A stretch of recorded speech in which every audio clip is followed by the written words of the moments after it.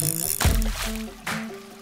howdy friends, Brian Flechsig of Mad River Outfitters and the Midwest Fly Fishing Schools, and I'm here today to teach you how to set up your fly reel.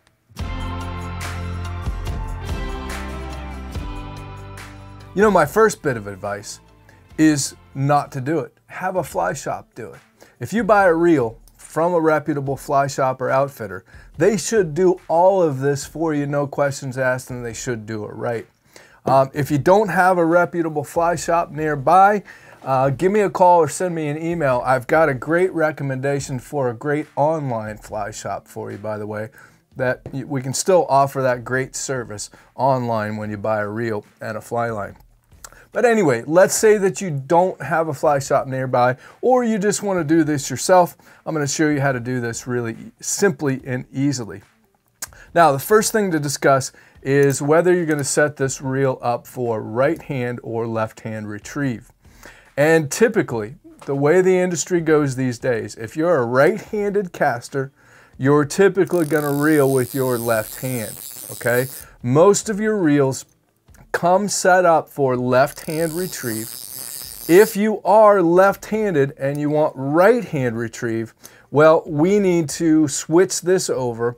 There's usually instructions that come with the reel. Most of them are easily switchable, and you might have to do a little finagling, flip a disc around to change it so that you have the retrieve this way and the drag that way, okay? When you buy a reel from us, just make sure you let us know whether you're right hand or left hand retrieve, and we'll do it for you. If not, again, there's usually instructions that come with your reel. So that being said, there's two pieces to this puzzle, and that is first and foremost the fly line backing, and then the fly line itself. The first thing you're going to put on the reel is the fly line backing, okay? And backing is braided background that's designed for this purpose. And it serves there's two reasons for backing. First and foremost, the backing fills up space on the fly reel, okay?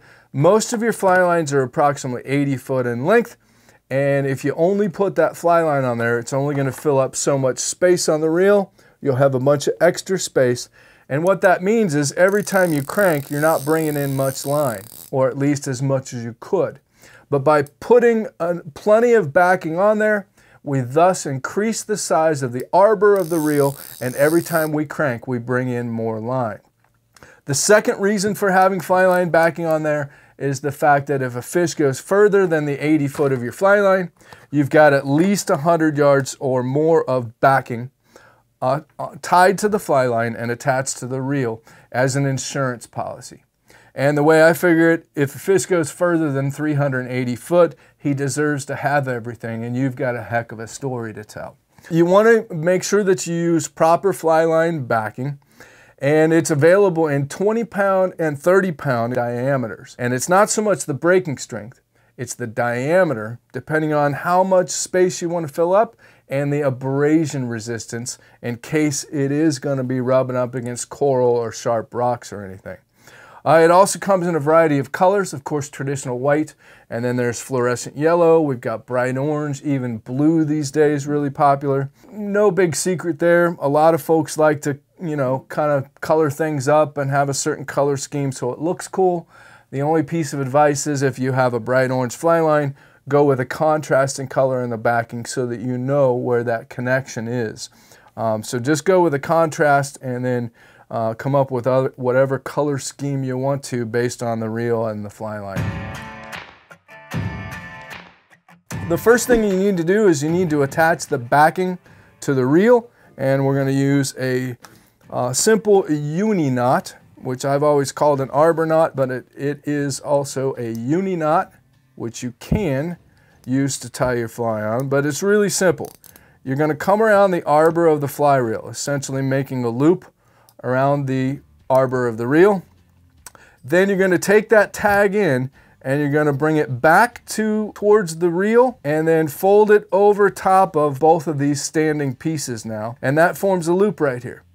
And then it couldn't be easier. It's an overhand knot 5 times. You take the tag in through that loop, come through 5 times, and then pulling on the standing end, you're going to tighten that up. And then that you're going to pull on the standing end and it's going to cinch right down onto the reel. Okay, now it doesn't slide too well with this fly line that I'm demonstrating so that you can see it, but let's do it with the backing, and then you can see how that cinches down. Okay, so again, come around the arbor of the reel, essentially making a loop around that reel.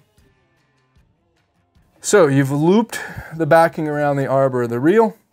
Then you're going to take the tag in, you're going to pinch it right there, take the tag in and come back towards the reel, and then go over top of both of those now standing in pieces, and you've just formed a loop. See that nice beautiful loop right there? Now I can come through that loop, just an overhand knot, come through that loop 5 times.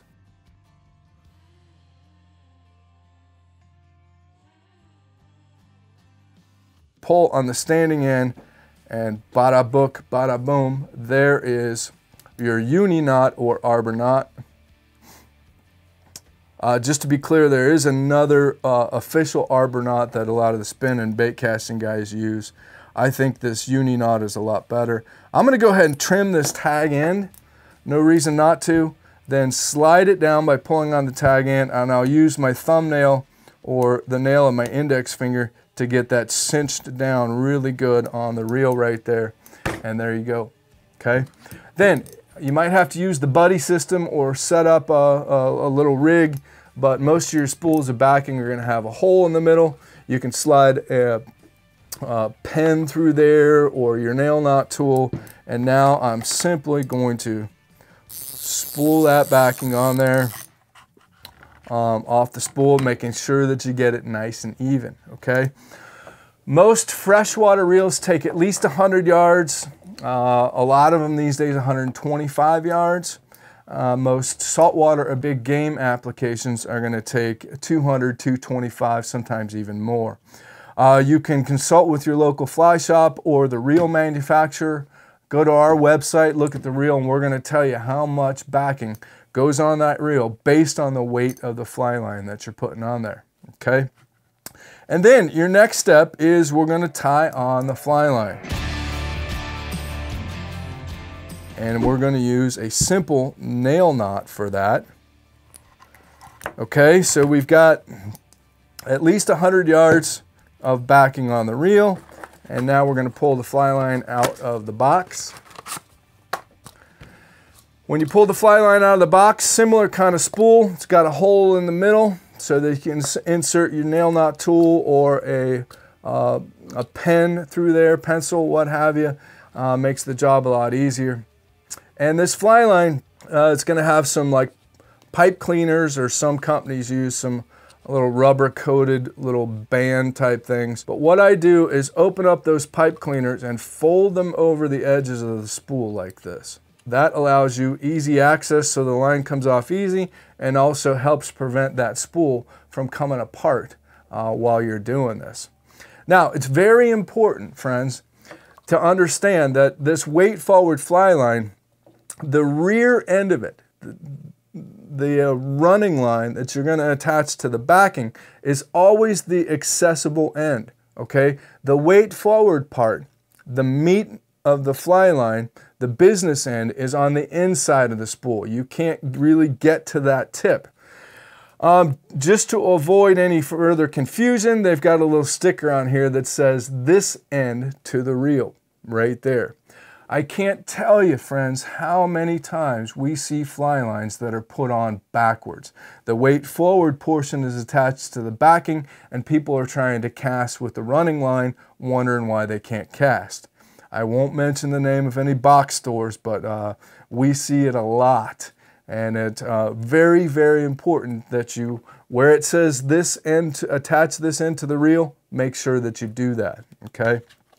So now we're going to tie a simple nail knot. I know we've done this before, but let me go ahead and show you. This is one tool that you could use. This is the new Mad River Outfitters nail knot tool. We're having these custom made, and they should be available on the website if not already. And I'll do a separate tutorial on this. For today, I'm going to show you how to tie a nail knot using the Tie Fast Knot Tire. And this is pretty easy and a great and effective way to attach your backing. So the tie fast knot tire, I call this a little thumb rest. Your thumb's going to go right on top. I usually hold this in my opposite hand, my left hand. And then you see it's got a little fork at the tip here. So you come right down the middle of the tool and bring the tag end right out the front and through that fork in the nose of the tool. And then it's really simple. You're going to make about 6 or 7 turns back towards your thumb. And then I use my index finger to support those loops. I'll moisten this so it's easier to bring it through. And then you slide that tag end right underneath and right out the nose of the tool. And then pull it tight, okay? Keep everything nice and tight as you always do with knots. And now it couldn't be simpler. You insert the fly line right up the opposite direction underneath all those wraps and then pinch it in place on that little thumb rest. And now you're going to take the tag end and you're simply going to gently pull that knot right off the nose of the tool, and bada book, bada bing, it slides right into place. You might have to do a little bit of finagling with your fingers to get that in place, and then pull on the standing end and the tag end, and there you have a very simple nail knot, okay? And then you're going to be able to trim those tag ends close. Put a pen through there and then start to reel on your fly line, again making sure that you get it nice and even. Now, last step is you need to put on a leader and go fishing, and remember that most, if not all, fly lines these days come with a loop in the end. So for now you can go loop to loop, loop your leader on. You need to tie on a fly and go fishing. Just real quick, another variation on the tie fast knot tire is the tie fast combo tool, which is wildly popular around here. It's a decent pair of nippers, but it also has like a mini tie fast knot tire here on the front. And then on the other side, it does have a little hook sharpener, which is of course very, very important to keep your hook sharp. But again, same deal here. Exactly the same, just on kind of on a micro scale. But I'm going to put my backing right down through the nose of that tool, pinch it in place with my thumb, and then go about 6 or 7 wraps. Slide the backing right down and through there, and then come right underneath those wraps and come out the nose of the tool. Okay, and now you're going to insert that fly line right up and inside there, pinch it in place, and then you're going to slide those wraps right off the nose of the tool, and it falls right into place. Pull on the standing end and the tag end to tighten that knot, trim your tag ends, and off you go. Spool your fly line on. So really, really easy. You're going to tie the uni knot to attach your backing to your spool. Get your correct amount of backing on there. Then you're going to tie the nail knot. And like I said, for now, I recommend the tie fast knot tire or the tie fast combo tool. This combo tool is great to have with you. You can also use a nail knot and a pinch to attach your leader to the tip of your fly line. Let's say that the loop on the front of the line breaks at some point during the day or over the course of the season. You may have to nail knot your leader onto the tip of your fly line, and having this little mini tie fast knot tire there with you right on your nippers is pretty cool.